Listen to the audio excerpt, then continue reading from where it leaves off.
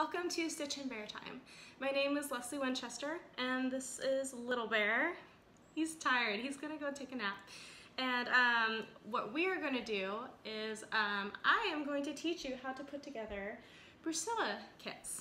And the reason why I want to do this is there just aren't a whole lot of videos on it. Sorry, he's a 5-month-old puppy, he's very bitey. And so I wanted to show you guys how to put these kits together, and he's gonna go take a nap and we're gonna get started. Okay, so for this video, we are actually gonna be putting together a stocking, which Bucilla is very well known for, is for their stockings. We're gonna put together this stocking here, and it's the Letters to Santa stocking, and we're gonna make it for my dog, Little Bear. He's a 5-month-old puppy, he hasn't had Christmas yet, so we're gonna make his stocking first, and then hopefully it goes well. I have done several Bucilla kits already. They actually haven't been stockings. I've done advent calendars and ornaments, and they turned out really great. I'll show you guys a picture of that, but I've never done a stocking, so you guys are gonna watch me do my very first one. Okay, so let's start by opening up our kit. So what I'm gonna do is look for my instructions. Very first thing. And for this kit, we have several pages of instructions here. And in our next video, we're gonna go over how do you read these, how do you make sense of these. So for now, we're just going to take pictures of them, because if you lose your instructions, guess what, not a big deal. You will have them on your phone ready to go, and you can print them back out. So we're gonna put that to the side. Keep the cardboard, I don't know what this is actually called. I'm gonna call it cardboard even though I don't think it actually is. Keep this, because some kits require you to cut pieces out to give structure. One of the kits I'm thinking of is an airplane one, and they had to cut out part of the airplane just to give it some structure. So these are great for that. Keep them, don't throw them out.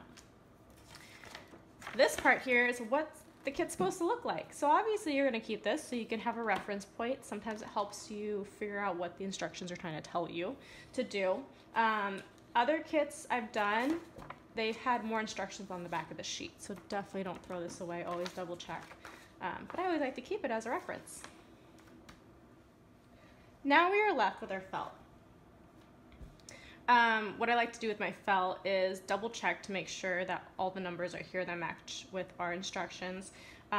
If there are any pieces that are folded, like this one, that's gonna be a problem when you put your kit together, because you're gonna see the lines. So what I'm going to do is I'm going to iron my felt, and we'll do that last. I'll show that last in this video. But what happens is if you don't iron this prior, you're gonna see these lines in your finished project and it's gonna bug you. So we'll take care of that. We'll get those out. It's really not hard. I will go over how to do that and what to buy for it so you don't ruin the felt or the stamping on it. It seems like we're gonna have to do that with at least 2 of these, maybe just 2. There isn't a whole lot of felt in this kit, which tells me it might be a quicker kit to do. Great for my first stocking, but I've definitely done bigger projects with Bucilla. They just weren't stockings. Okay, we're gonna put this to the side for now, and I'll show you how to iron that. Last but not least, we have our thread. You can call it floss, whichever you prefer to call it. And inside of our floss that is wrapped around it, we have our needles, and then our sequins and our beads. I like to make sure I find my needles first, because they're easy to lose.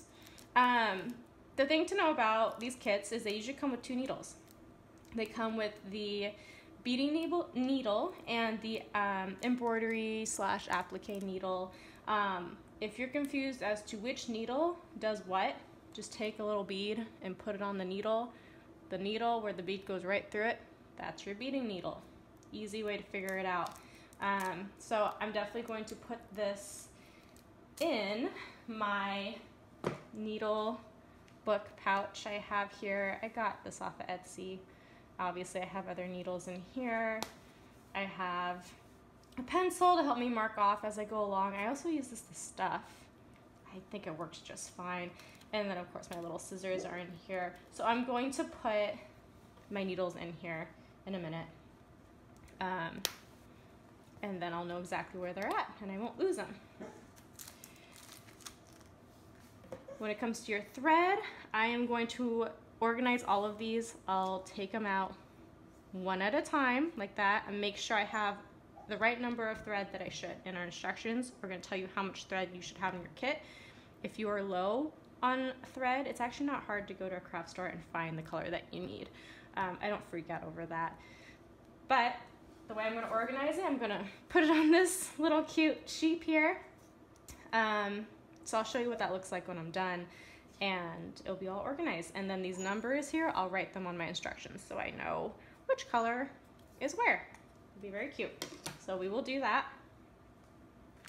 And then of course, our sequins and our beads.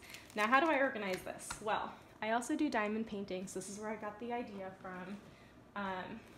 I bought this little box off of Amazon, and I put my sequins and my beads in here. I also have my big scissors that I use to cut my felt. I have some baggies for smaller pieces if I'm working on it and I need to put it away. I had to make candles for an advent calendar, and I kept all my pieces here, and I kept my little candles in here before I was done to make sure I didn't lose them, because they're removable on my advent calendar. So that's how I made sure I didn't lose anything. But yeah, that's how I do this. And that's what I'm going to do with my beads and my sequins. So we are about to start ironing our felt. I only have 2 pieces of felt I need to iron. It's my white and my dark green. That makes it easy. I've had to iron a lot of felt in the past. What I use is called non-stick heat pressing sheet. I know I'm doing this on my table. I'm terrible, guys. I don't have an ironing board. This works fine though. I've made it work. So I have non-stick heat pressing sheet. I got it from Amazon. I actually found out about this through Google. I was trying to figure out how should I iron felt because I wanted to get the folds out. Not too expensive. You use them over and over and over again. You only have to buy it once. And it comes with 3 sheets. I'm only going to need 2 when we do this. I start with it upside down. And then I'm going to take my sheet, my other one, my second one here. I'm going to put it on top there, just like that.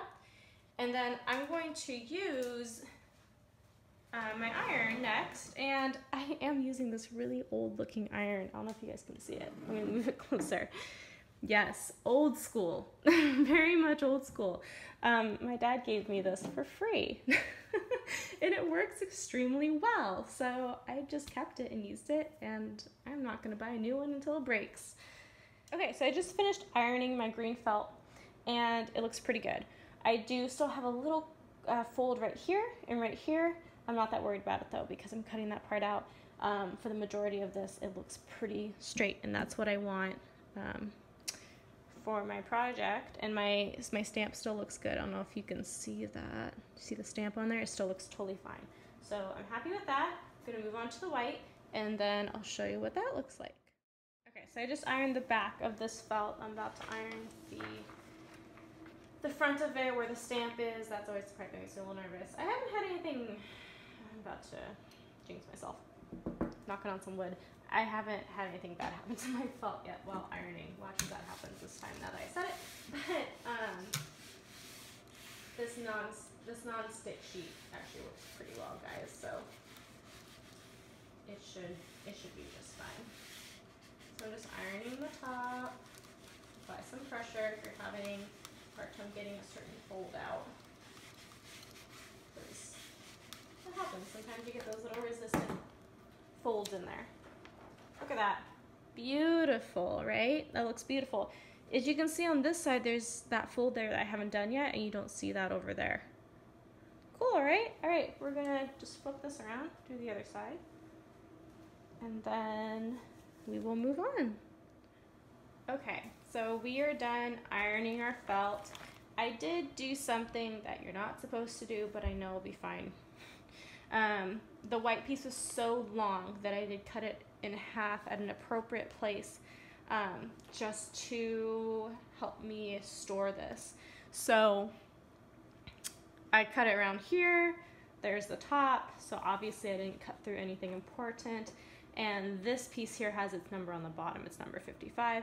This piece has its number right here, number 2. All is good in the world.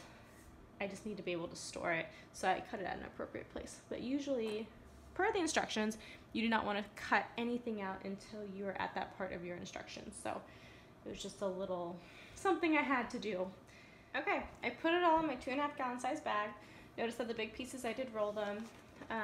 As long as you make sure it doesn't get flattened, so you don't have to re-iron it later, it works great. So we have this piece done. I am gonna put my instructions in here, and I am gonna keep this. It's kind of like cardstock. It's, I don't know what to call it. I'm gonna keep this piece in there as well, in case the stocking asks for me to fill it with a harder kind of paper. So all my instructions and everything are in here together. I also put my sequins and my beads away. And the way I know where my current project is, I put all my current project right here. And these are all my extra sequins and beads on this side.